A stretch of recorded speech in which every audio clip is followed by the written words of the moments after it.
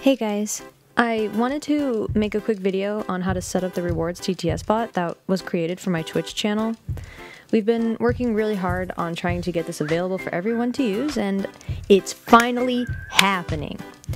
But before we go into it, I do have to tell you guys that this is only the beta, it's not the official release, and also that this is currently only for Twitch affiliates and Twitch partners. Alright, cool. Now, we need to go to rewardtts.com and sign up for the bot. Also, if you scroll down, you can see some of the features and benefits that come with the bot, which is pretty cool. So when you click on login at the top, you'll see that you can log in with your Twitch, your Twitter, or just use your email. But just know that when you are going to log in with your Twitter or email, you still need to link your Twitch account. So I'm going to go ahead and just log in with my Twitch just to save me some time. Awesome. Okay, so this is going to be your dashboard. You're pretty much going to find everything that you need right here in this page. If you scroll down a little bit, you'll see all the chat commands that you can use to edit the bot a little bit more to your liking. Now what we need to do is click on the Join Channel button. The status will change to show you it's there. Then we have to go to our Twitch dashboard to mod the bot. This makes it so that the bot can continue to work through the follower or sub-only modes. If you want to make sure it works, you can type !TTS about and you should see a response. Now we have to make the channel reward, so go to community, then channel points, then manage reward and challenges, and then you have to look for add new custom reward. Name it whatever you want. Then for the description, I suggest giving the link to the different voices your chat can choose from, which you can find in the Reward TTS dashboard.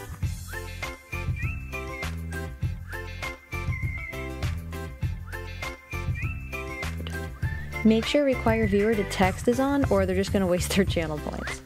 Enter the cost you prefer. I have mine set to 150 since new followers get 300 points immediately, which is 2 L spams. Choose your color, then click create. Next we need to link the bot to the reward. So back on our Twitch dashboard, click your reward icon, click the reward you just made, then type !TTS link. If it worked, you should see a link that'll go into your OBS. So now we need to go to our streaming software. I use OBS, but any version of OBS will work. And then click on the plus sign here to make the new scene. Click on browser source, create a name if needed, click OK, then paste the link that was given to us by the bot in our Twitch dashboard. If you want to use the source in more than one scene, you need to turn on shutdown source when not visible. This way, it'll prevent any echoes from happening if you decide to use it in more than one scene. Otherwise, leave it unchecked.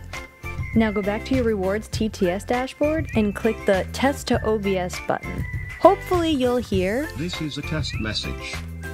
So hopefully with your OBS still open, use the reward to write your own message, and if it worked, it should play. Hello. One more thing I want to show you guys is in the Reward TTS dashboard, these buttons are going to help you throughout your stream in determining when you want to pause all of your rewards from speaking, when you want to resume them, if you need to skip a TTS for any reason, or if you just need to skip all of them. All of these buttons are here for you, and they are also available on your phone as well. There's also a button available on the mobile version that will allow your phone to stay awake the whole time, so you can use it essentially as a stream deck.